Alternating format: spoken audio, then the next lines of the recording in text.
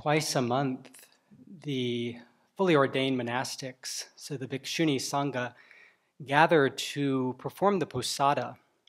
And so this is a ceremony where they confess their transgressions, restore their precepts, and recite all of their precepts. And the novice monastics are invited both near the beginning of the ceremony and also near the end. And one of the things that is recited at the end of this ceremony are the 7 Vinayas of the 7 recent Buddhas, including Shakyamuni Buddha. And there's one in particular that keeps getting my attention.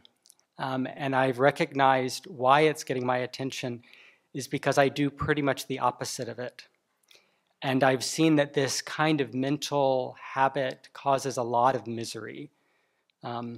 So I wanted to read it and then talk a little bit about it.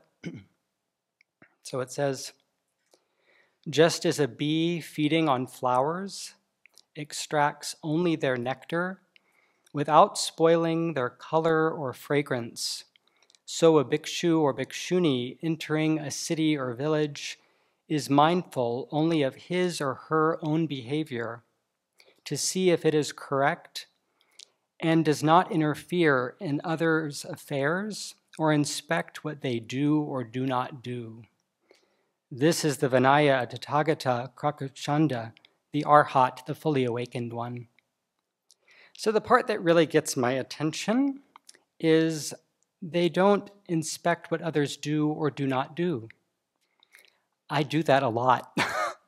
I've seen this habit in my mind of quite detailed analysis of what is their motivation, why are they doing that, I don't understand. And this could happen with very minor actions. And it's been just fascinating to see this in my own mind. I did look because I was like, wow, these are really amazing Vinayas, these 7 Vinayas. And I looked it up, and Venerable did give commentary on these during EML in 2013. And so I watched a bit of this one, and she really talks mainly about being mindful of our own actions.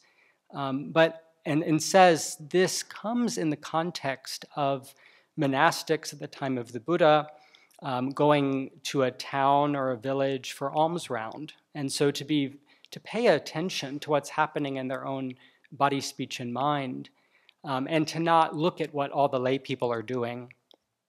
But she also said this could be applied to what happens in a monastery, and that we need to check up and see when we're inspecting others' behavior, if it's helpful to do that or if it's not so helpful to do that.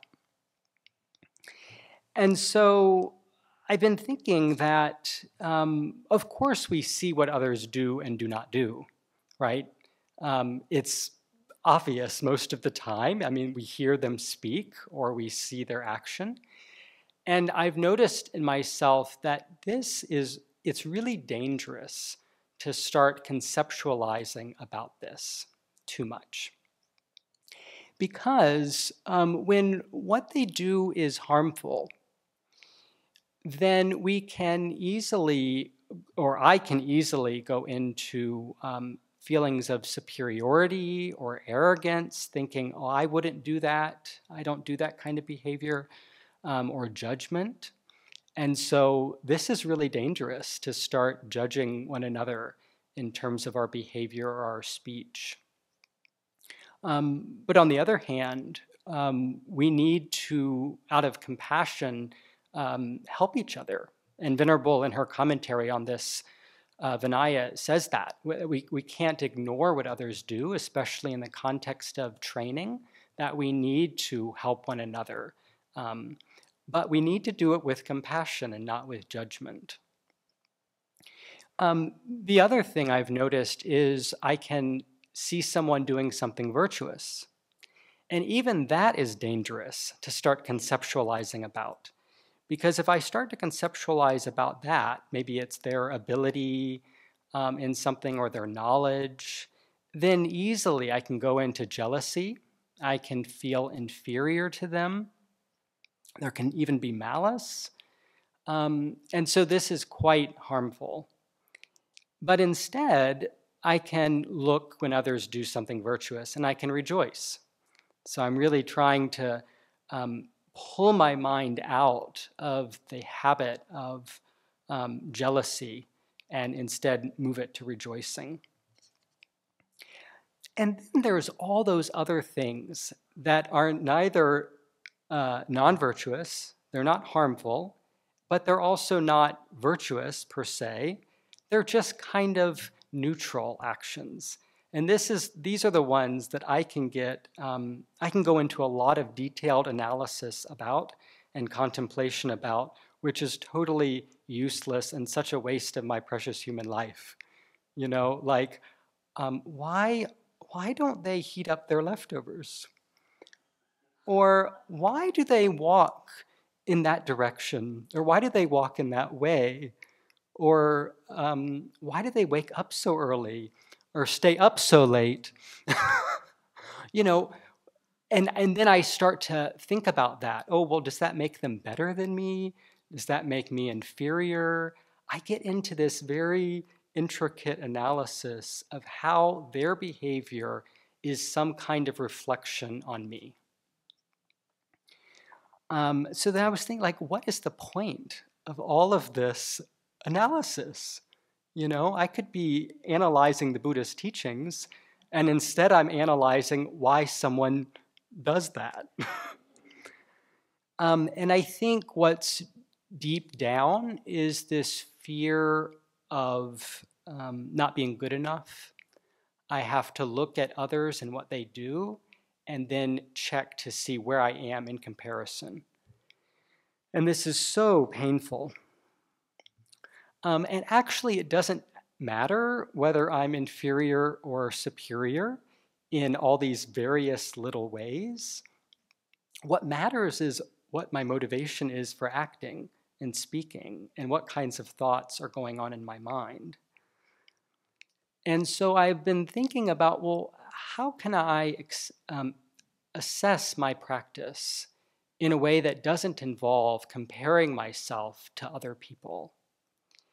And I thought, well, one of those ways is I can compare my own present actions of body, speech, and mind with the actions of body, speech, and mind that I've had in the past.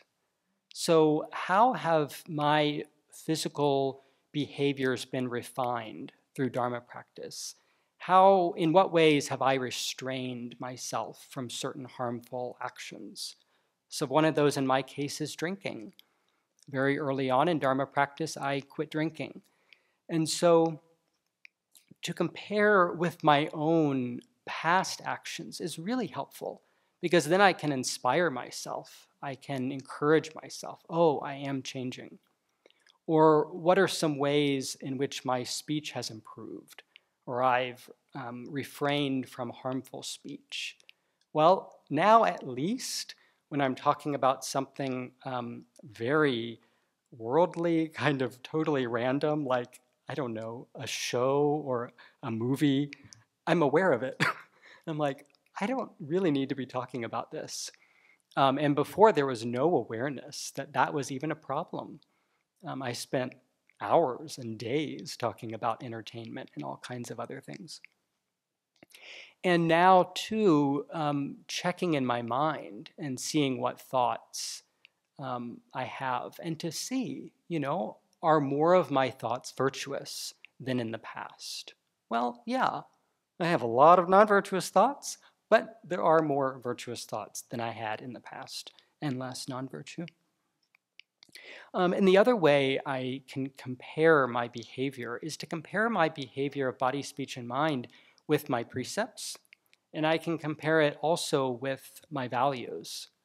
And so this is what this Vinaya is talking about, is really being mindful of how we walk through space, how we use our body. Venerable in her commentary talks about how we speak, how we walk. It expresses something about what's in our mind. And so to be really attentive to how we're using our body and also how we're speaking. That also is expressing what's happening in our mind. And again, also our thoughts, because it is our thoughts that motivate actions of body and speech. And so I think in summary, the advice that we're given at the beginning of retreat is stay on your own dingwa. So this applies for monastics, and we stay on our sitting cushion. But basically this means we stay focused on what we're doing. And that's helpful not only in retreat, but also out of retreat, maybe more helpful out of retreat. And it's also not just a practice for monastics. This is so applicable to everyone. There's so much benefit to be had by paying attention to what we're doing and not looking outward in investigating what others are doing. So we could also think about this as minding our own business or staying in our own lane, as little phrases to help us, if we see our minds starting to go off and contemplating what others are doing, just reminding ourselves, this is not my business. Actually, Dharma practice is what we're doing. It's what we're thinking, how we're speaking. And so it's correcting and improving our ways of speaking and acting and thinking. That's what's actually going to help us progress on this path, and not thinking ad nauseum about what others are doing. So for the benefit of all, especially those we live with, let's stay on our own dingwa.